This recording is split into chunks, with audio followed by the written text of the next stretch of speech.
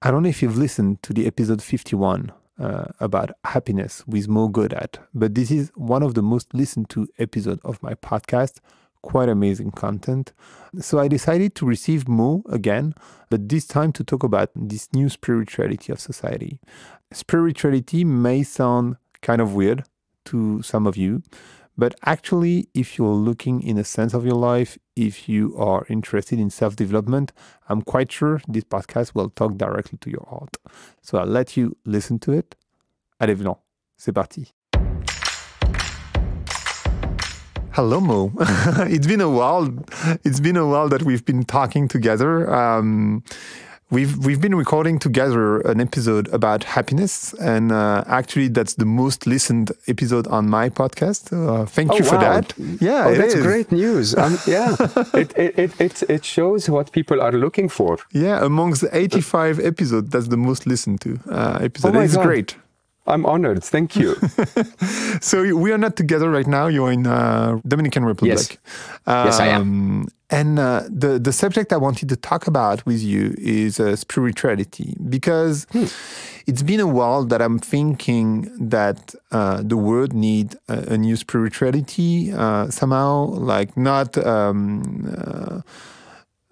specifically based on a religion, but based on how we envision life and success and, the subject we talked about. And I was wondering who would be the best person to talk about that. And I thought, well, Mo would be just perfect to talk about what's the new spirituality of the humankind, or at least the Occidental world humankind should be.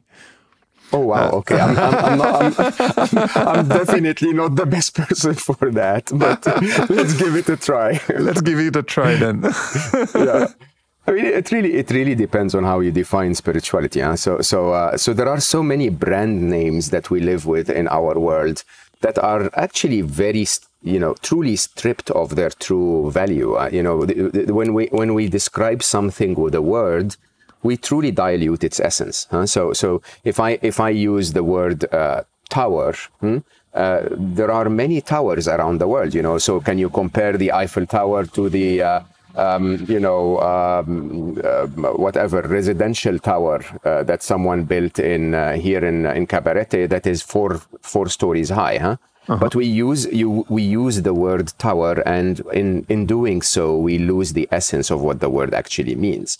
I think spirituality is probably one of the most misused words in our world today. It really is misunderstood. It's mixed up with the word religion. It was sort of restricted to the religious institutions for many, many years, that if you want to be spiritual, you have to come through us. And now perhaps it's being restricted to California, with the white flowy dresses. And yeah, if you want to be spiritual, let us show you what spirituality is. And what really is spirituality? And because of my engineering approach to things, I tend to always start with an accurate definition that I can associate with. And so in my own personal definition of spirituality, it comes from spirit. And spirit is the religious word used to describe the other part of you. And I think that's really where the core of the conversation starts. I mean, is this the extent of us? Is our physical form the total of who we are? Or is there more to the human than just our physical form? And if there is, whether you want to call it a spirit or you want to call it anything else, it doesn't matter. Spirituality would be, how do you relate to that other part of you, to that other to find that completeness of you that goes beyond just the physical into the spiritual, if you want. On the same token, you would also realize that if there is more to us than our physical form, then there could be more to everything physical than just the physical. There could be more to the universe than just its physical elements.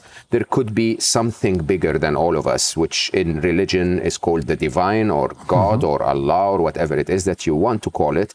And the views of it are massively varied if you actually study across religions. And again, if there is something bigger than all of us, then how do we relate to it? And that's what spirituality, in my definition, is all about. Interesting. So, in my perspective, I feel like we as humans are kind of disconnect with this other part of us, but also this other part of the world. Like we tend to consider nature, and by nature I mean vegetation, but also animals, whatever is living but human, and even somehow humans as a means to do something. So we consume the world somehow, and we consume nature, and we consume animals.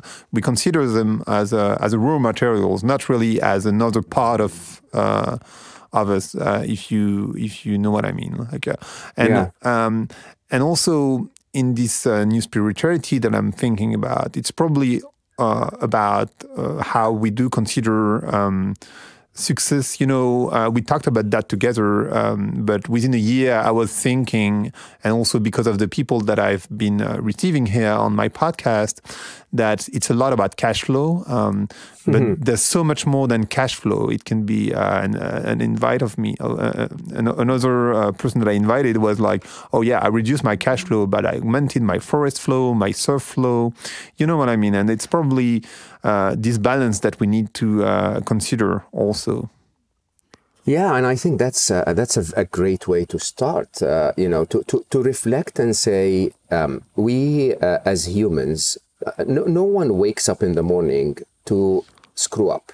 Okay, every single one of us is trying to achieve the best they can with the information that they were given in terms of what it is that you define the best as. Unfortunately, because of our highly capitalist, highly consumer-driven world, because of marketing and advertising, and I say that with love and respect for the podcast, but the idea is that we are constantly telling people that there is one way to define success in life.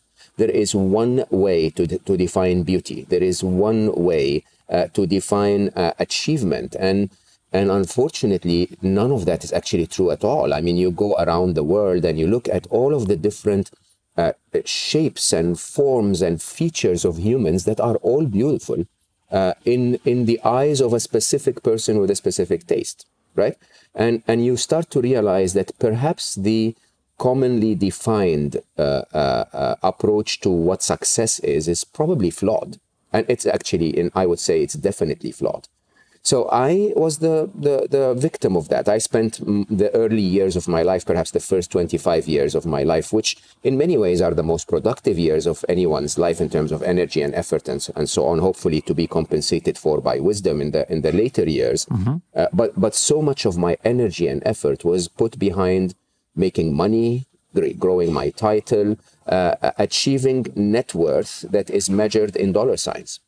Truth is, my mission is 1 billion happy. And I actually often publicly tell people that, imagine if by the end of my life, I managed to provide a message of happiness to 1 billion people, lost every dollar I have ever earned working at Google, and basically had enough money left to buy one more Pink Floyd t-shirt at 1999 before I die, right? Would you consider that success?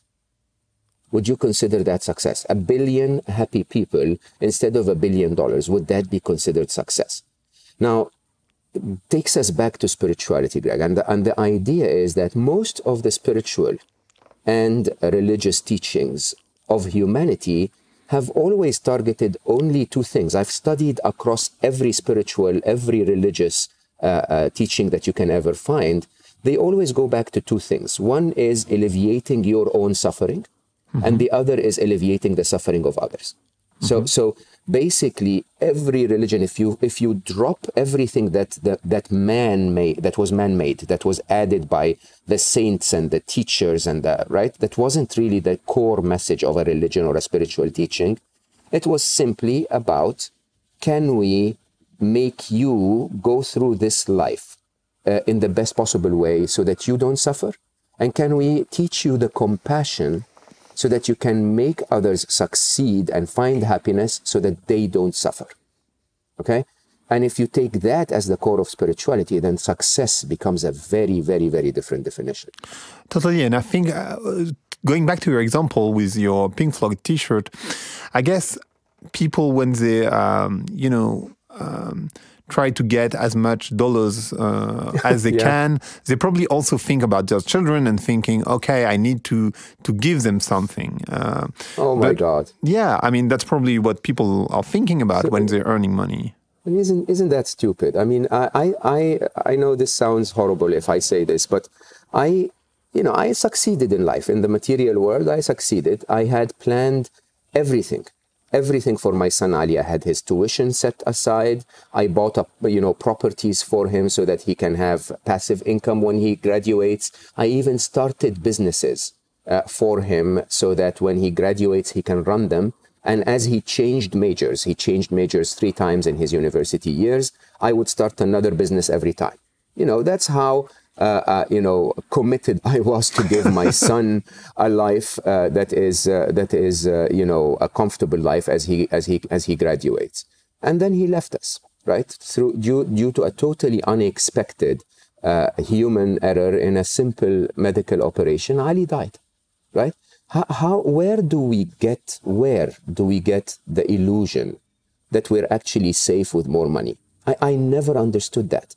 I mean, I'll tell you statistically, the amount of money that was stolen from me was always bigger as a percentage the more my net worth was. So, when I had no money at all, maybe a pickpocket took some of my cash from my pocket when I was in the metro, right? When I had, a lot of money and cars, people stole my cars, right? Yeah. Where do we get the illusion that if I have all the money in the world, I can cure a cancer if I get diagnosed? Where do I get the illusion that if I have all the money in the world, I'm not going to make a simple wrong investment and end up with no money at all? I'm trying to say, and I say that with an optimistic view, actually, a lot of the spiritual teachings will tell you that happiness and peacefulness are found in seeing the truth, okay? The truth of our life is it's a video game. It's full of challenges. It is full of challenges. Of course, I wouldn't dare say that truth is a video game, but the truth is it's like a video game, right? There will always be a challenge because that's the only way the game becomes worth playing, right? And those challenges are actually not solved by collecting more coins on the way. They are solved by collecting the skill that enables you to solve the challenges even in the absence of coins. And that's the whole trick. The whole trick is, what should you collect as you come across life? Should you collect more money that is, unguaranteed, that will be slipping away, that is actually depreciating because of the currency exchange rates all the time? The declining purchasing powers, the growing profitability of the consumer goods establishment and the product building establishments? Or should you collect the skills to be able to navigate a challenging situation, regardless of what life throws at you? The skills of actually finding peace, finding your inner anchor as things change around you, like a true video gamer. A true video gamer, if you shake for a second while challenges are thrown at you, you lost a small second that is important for you to untangle yourself from the situation. So isn't that what we should collect? Shouldn't we count through life that we have a net worth of spiritual, peaceful, skillful abilities to navigate the world, and then let the world throw whatever it wants at us? And actually, talking about the relationship between parents and children, I also feel like the child will be much richer with wisdom than with money. Money can make you a very sad kid somehow. And I know some. Absolutely. As a matter of fact, the child is already wise until we spoil their wisdom. Children are pure, they're happy, they're innocent, they're honest, they're playing. And while they're playing, they're incredibly creative, they're incredibly productive, they're putting in endless energy. And then we tell them, stop all of this. This is a waste of time. You need to get serious. What serious? I'm 6. You know, but then you say, you know, seriously, I mean, remember, huh? All of us went through this, and then they put you in school and they say, stop doing all that you know how to do as instinctively as you are as a human, and let's do things differently. Now, let's sit in a classroom, listen for 8 hours a day, never object to the stupid things that the teacher is saying. And if you hate social studies, it doesn't really matter. Just spend your life learning social studies anyway, right? And then we tell those children to excel in life. Now, of course, many of us, believe it or not, objected for a day or a month, or some of us for the entire duration of our teenage or whatever that is, trying to say, guys, this is not how I'm supposed to live. But then we eventually all conform because the system is so strong. Children are already wise. We spoil them by the preconceived beliefs that we have built around the modern world. By doing that, we deny them the right from exploring their own world, their own capabilities, their own skills, their own talents, and perhaps their own spirituality. We, you know, one of the biggest myths in the world is that to be religious is to follow Jesus or Muhammad or Buddha.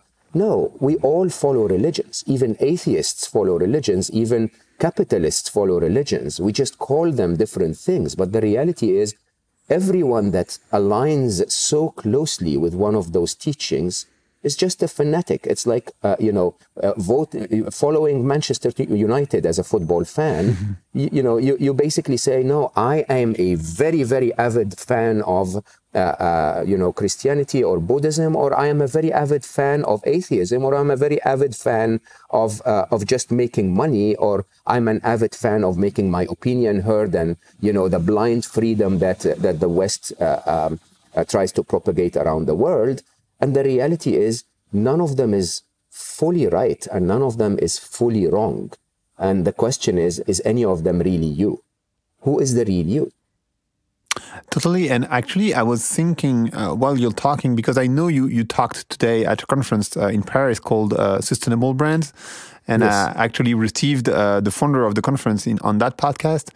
And I also feel like this mindset, this spirituality somehow is more sustainable than the one that is made out of dollars and possessions and, having more and more and more, which eventually doesn't bring you happiness or, Absolutely. I mean, you can call it success if you like, but I mean, not you, but I mean, people listening, they can call it success if they like, but eventually it doesn't work like that. I mean, I'm not talking about the people who can't eat while they are hungry, but beside that, it just doesn't work. Yeah, I mean, even when you think of the people that can't eat because they're hungry, it's an issue of lack of spirituality, believe it or not. Spirituality, not religion. But remember, so in spirituality, when you know deep inside you that there is more to you than this physical form, you realize that you're connected to everyone else. I was writing about this today. I'm almost finishing my next book. I was writing about the fact that growing up in Egypt, even though we didn't have social security, we didn't have health insurance, we didn't have all of the things that the West demands of their governments and retirement and what have you, we had that constant peace in us because we knew that if something went wrong for me, my cousins, my best friends, my family will take care of me, right? We were much bigger than one person. And the individualism of the West has taking that away from all of us. Now, part of that spiritual approach is to realize I'm not an individual. There is so much more to me than this physical form that is limited by the boundaries of my skin. And what is more for me there is something that links to everyone else. It's a community, not an individual. And when you really start to internalize that, then you recognize that actually there is not much to fear. There is not much to worry about because at least you have people who have your back. Now, this is one side of the story. The other more important side of the story, if you ask me, is so go back to that concept of being spiritual.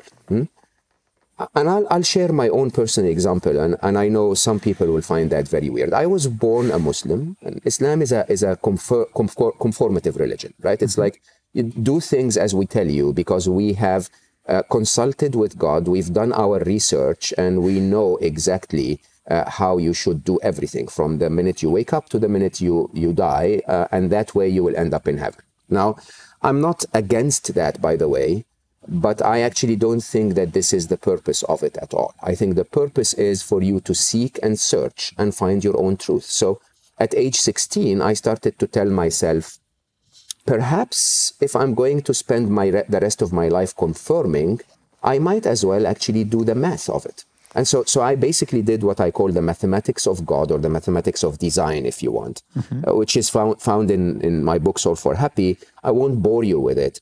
But I came to a point where I just, from a mathematical point of view, I told myself there is a much higher probability that there is a design behind our universe than there is a probability that everything happened through randomness and constant trial and error. Okay, I'm not saying there isn't evolution, but I'm saying that evolution is actually part of the design. Now, when I arrived at that, my entire life shifted. I was 16 at the time. And then I told myself, look at this. If I actually question what they tell me, I can come to a more solid belief in what I actually believe. And from there, I started to study every religion on earth. I read in so many of them, and they're all so beautiful, yet they're all corrupt in a way or another. There is a beautiful core in every one of them, and there is a lot of man-made, man-inserted rules and regulations, if you want. As you know, an emotional person would take this and say, you know what, screw this, I don't want to follow it, it has man-made rules, I don't want to follow anybody, I am a free person. A wiser person would say, perhaps I should find the beautiful core, because that's an interesting way of finding my spirituality, and then drop everything else that is not part of that beautiful core.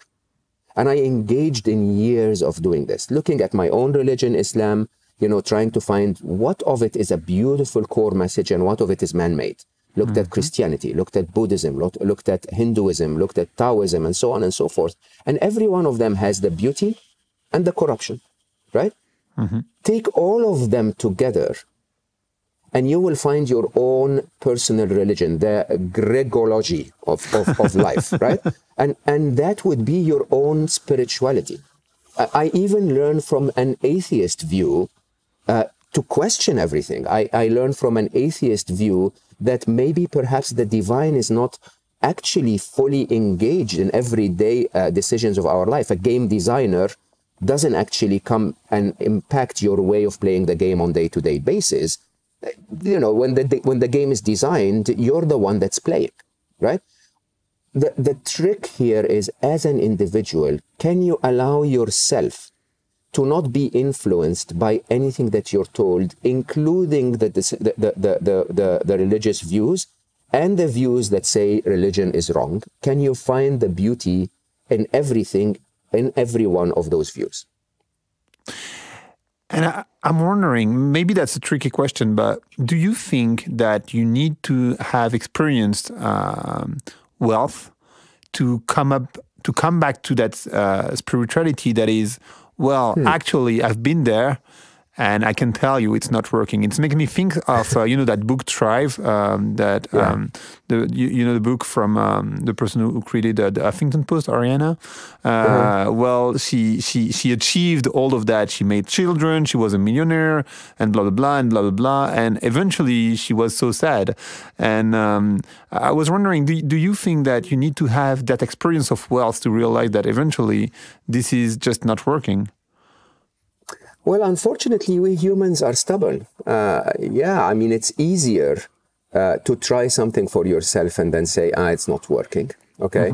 But it's so much more efficient if you don't, you know, if you just take the shortcut, if you just really trust in the experience of others and learn from observing. So there are two types of learners in the world. There are those who learn from observing others do something, and there are those who learn from actually doing it themselves. And those who value that experience of doing it themselves, whatever it is that you're going to tell them, they'll say, I don't believe you. Okay? I have to admit to you that it's a bit of a teenage approach to say, I don't believe you, I have to try it myself. And as I became more and more, as I became older and perhaps a little slower and, started to not lose energy, but direct my energy more efficiently, I started to actually, take what others teach me very, very seriously. I don't take it on face value. I don't accept it blindly. But one of hopefully my future books in 2020 is a book that I call Compartment 2, which basically allows me to take knowledge that is transferred to me and put it in one of 3 compartments, instead of just the 2 compartments that were normally taught at school. In school, we are taught that something is either right or wrong, that something is good or bad, that something is accepted by me or rejected by me.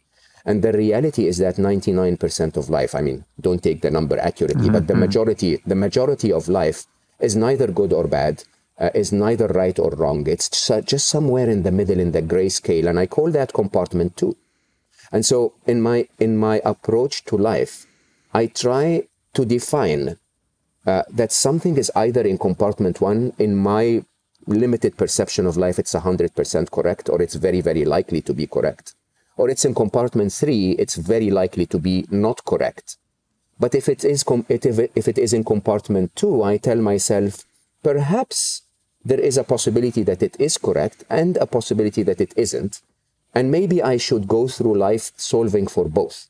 I should, I had an interesting conversation with a Buddhist friend where, the Buddhist faith believes, or the Buddhist philosophy believes in karma and reincarnation. And I asked and I said, look, I don't have a position for or against reincarnation. I couldn't find the scientific proof for or against it.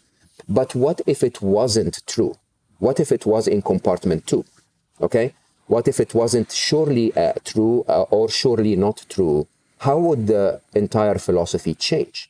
And it's such an interesting question. When you go through life, every part of your life, assuming that something could be A or B, not either A or B, you could probably solve your life in so many different ways and take many more exciting paths through life as you just allow yourself the right to debate that something that you were told is right actually isn't. So it's super interesting. Like, would it be the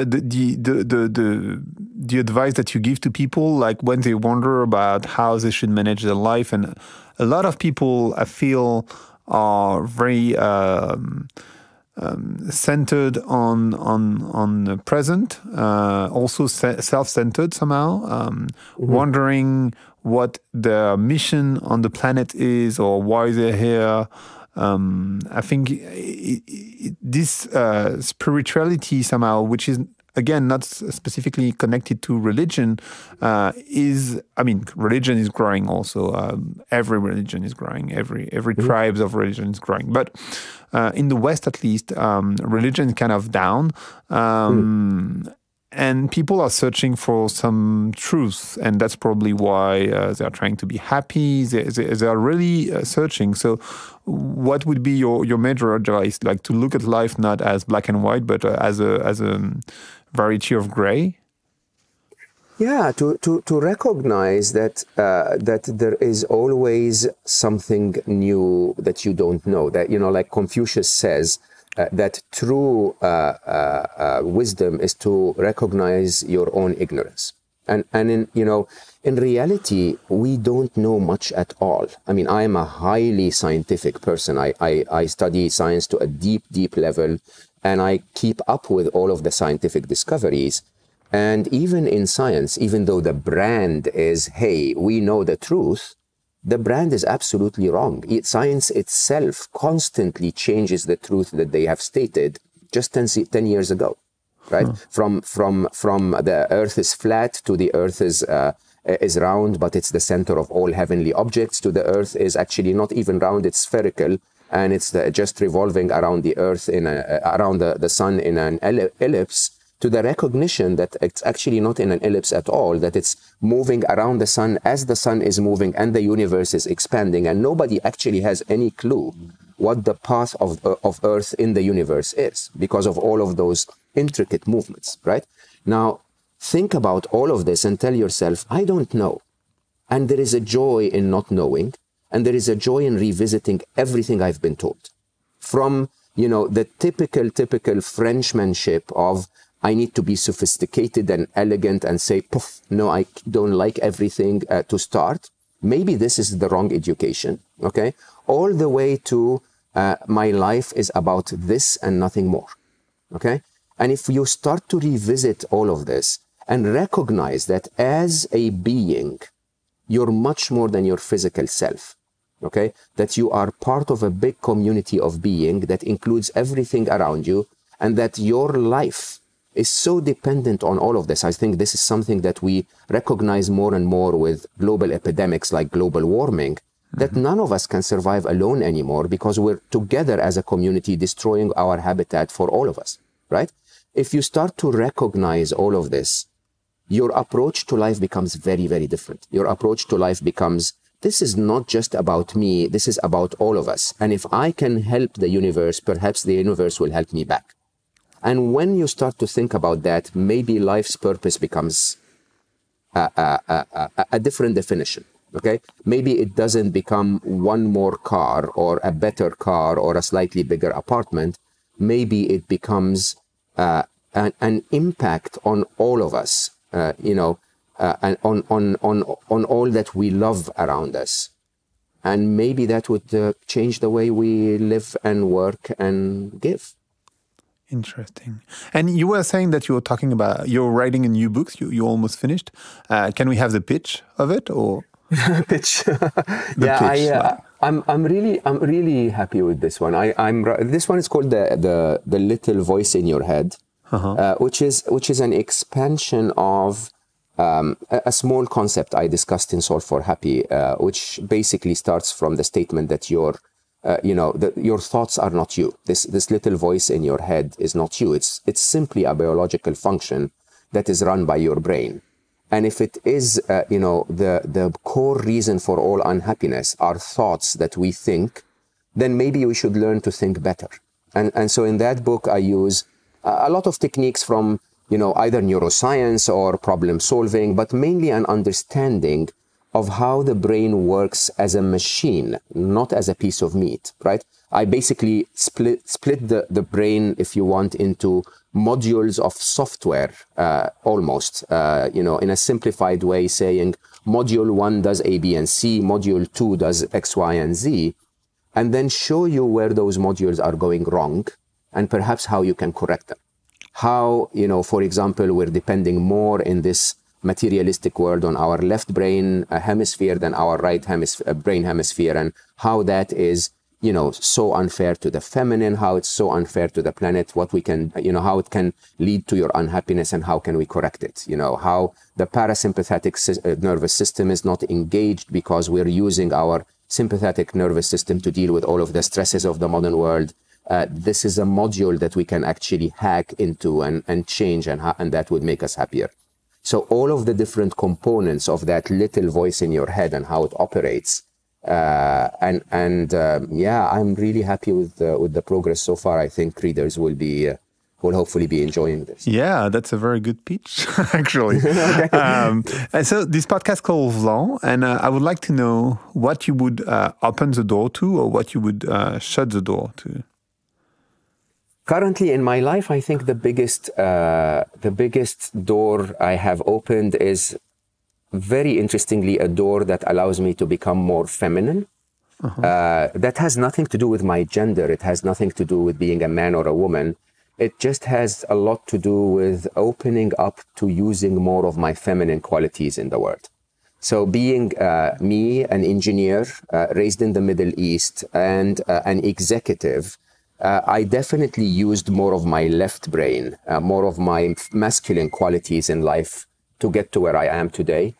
And I think around 4 years ago, 4.5 years ago, I recognized that to ascend even further, I think the feminine qualities, you know, intuition, empathy, the ability to have resilience, to have flow, are things that I want to have more of in my life. This is what I'm totally open to.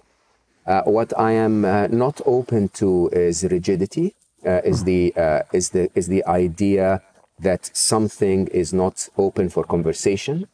Everything to me is, because of that constant flow, believe it or not, everything to me is in constant evolution. You know, I build concepts, I write them down in a book, and then a few weeks later I revisit them because I learn a little more and a little more and a little more.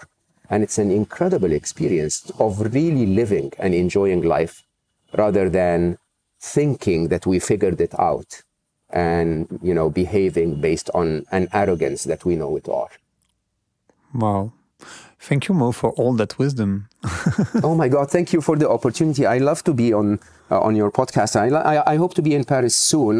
My plans are in summer, so my hope is maybe we can meet again then. I would very enjoy that. Maybe we can have like a live recording somehow. I would love that, but I think for that our listeners will have to make this a successful episode as well. So yeah, I ask them to help us do that and spread the message.